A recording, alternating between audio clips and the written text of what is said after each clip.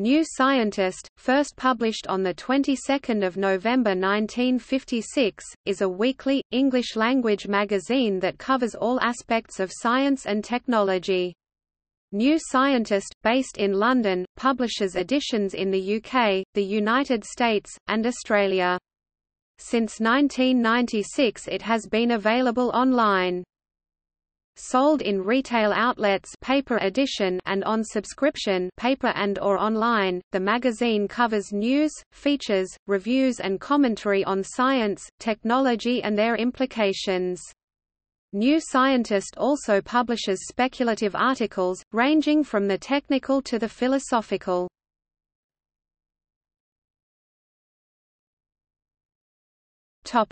History.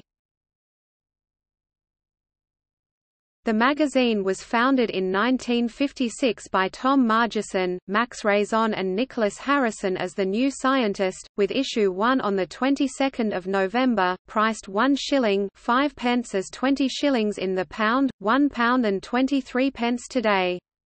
The British monthly science magazine Science Journal, published 1965–71, was merged with New Scientist to form New Scientist and Science Journal. Originally, the cover of New Scientist listed articles in plain text.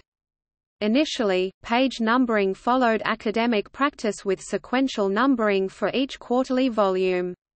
So, for example, the first page of an issue in March could be 649 instead of 1. Later issues numbered issues separately. From the beginning of 1961, "the" was dropped from the title. From 1965, the front cover was illustrated. Until the 1970s, color was not used except for on the cover.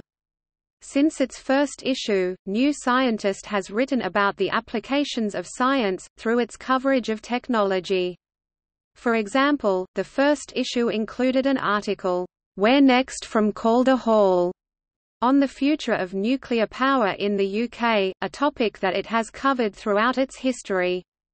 In 1964 there was a regular, "Science in British Industry" section with several items.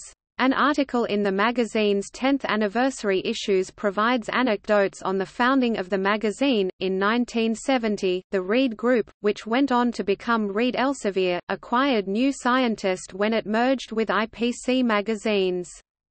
Reed retained the magazine when it sold most of its consumer titles in a management buyout to what is now TI Media.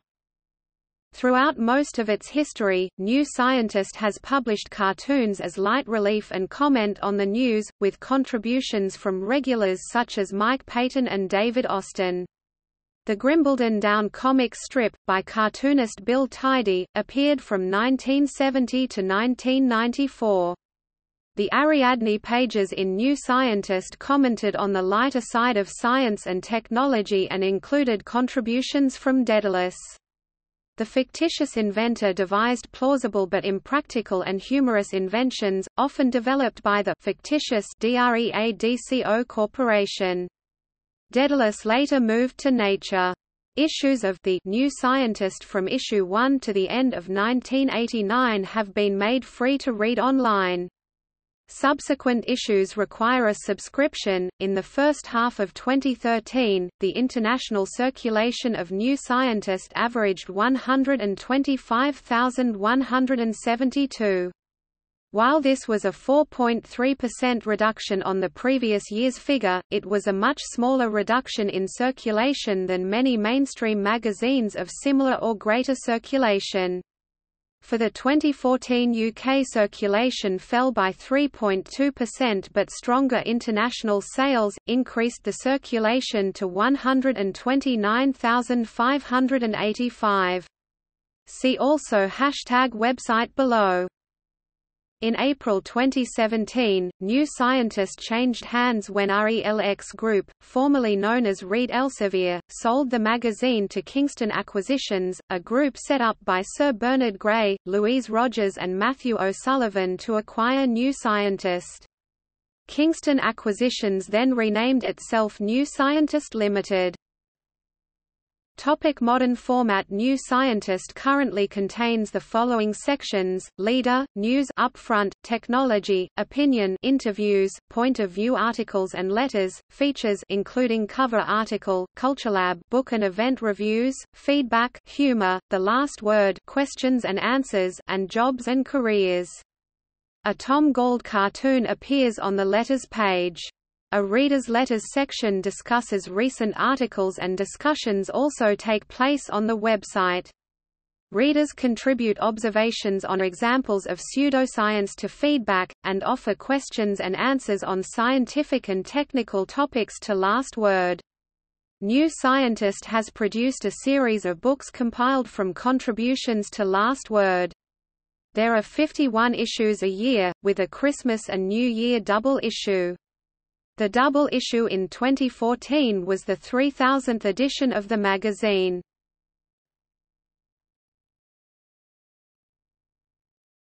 Topic: Staff and contributors.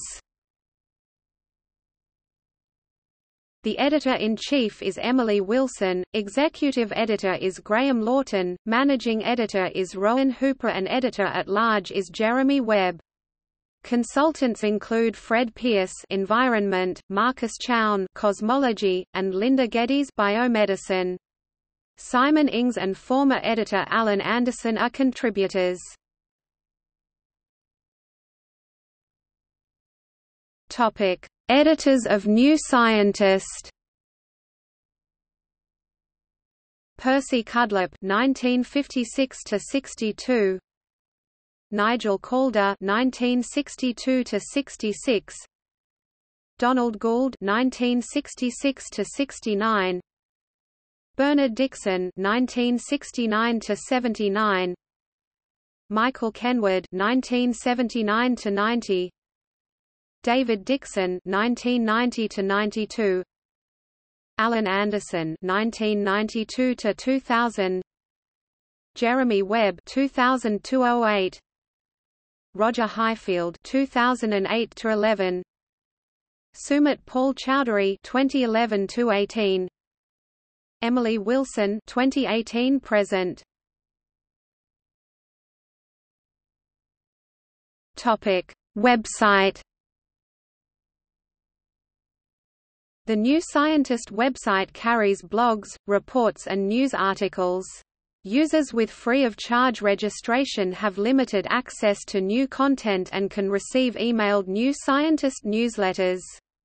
Subscribers to the print edition have full access to all articles and the archive of past content that has so far been digitized. Online readership takes various forms. Overall global views of an online database of over 100,000 articles are 10.8 meters by 7 meters. Unique users according to Google Analytics, as of January 2019.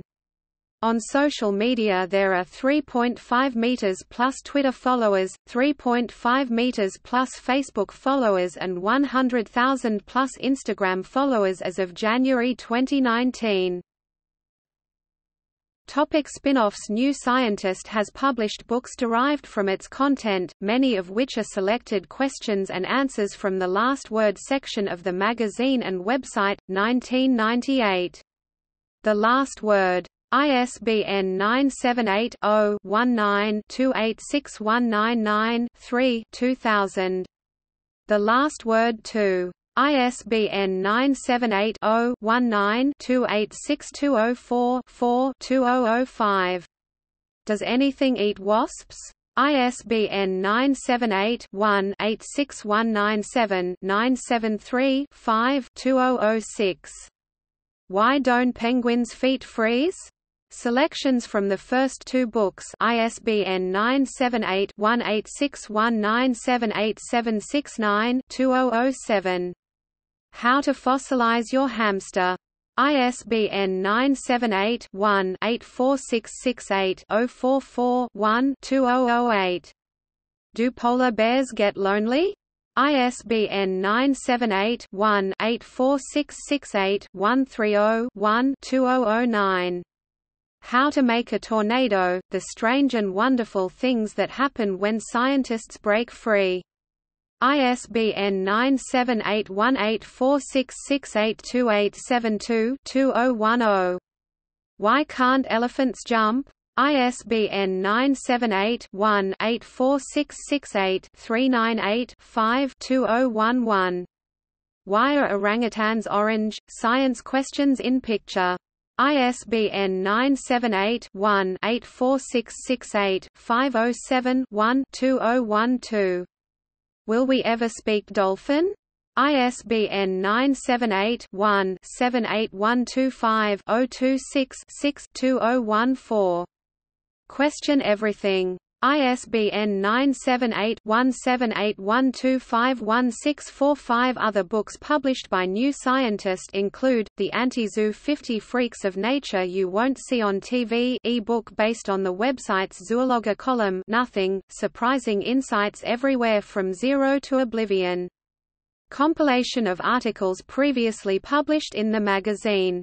ISBN 978-1615192052. New Scientist, The Collection series of e-books on specific scientific topics VOL1 The Big Questions, The Unknown Universe, Guide to a Better You, The Human Story VOL2 Our Planet, Being Human, Medical Frontiers, The Human Brain, 15 Ideas You Need to Understand VOL3 Discovering Space. New Scientist has also worked with other publishers to produce books based on the magazine's content. 1992 Inside Science, edited by Richard Fifield, published by Penguin Books.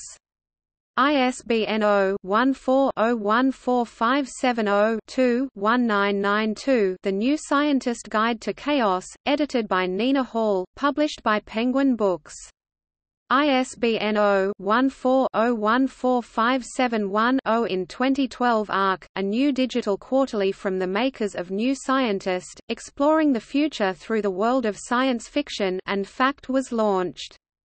In the same year the magazine launched a dating service, New Scientist Connect, operated by the Dating Lab. A Dutch edition of New Scientist was launched in June 2015, replacing the former Natuur Wetenschap en Techniek (NWT) magazine.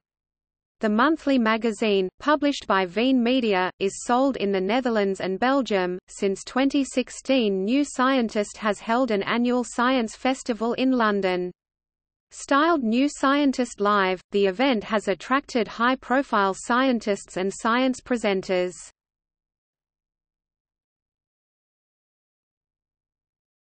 Topic: Criticism.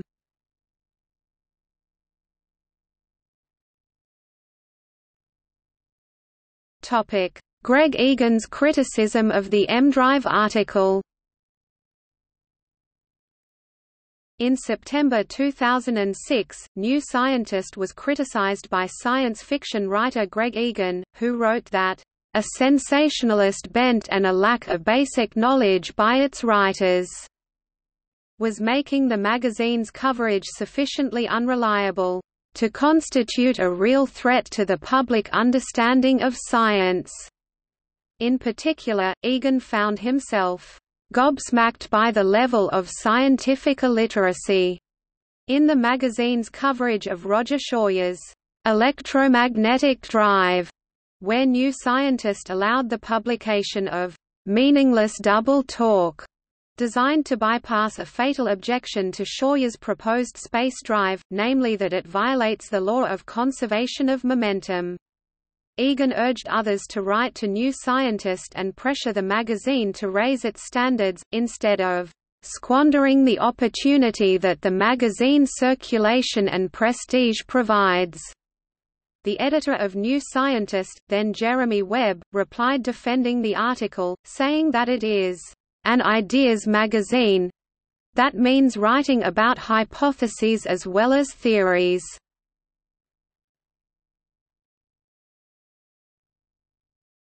Topic: Darwin was wrong. Cover.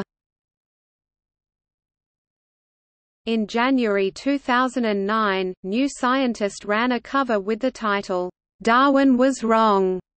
The actual story stated that specific details of Darwin's evolution theory had been shown incorrectly, mainly the shape of phylogenetic trees of interrelated species, which should be represented as a web instead of a tree. Some evolutionary biologists who actively oppose the intelligent design movement thought the cover was both sensationalist and damaging to the scientific community. Jerry Coyne, author of the book Why Evolution is True, called for a boycott of the magazine, which was supported by evolutionary biologists Richard Dawkins and P.Z. Myers.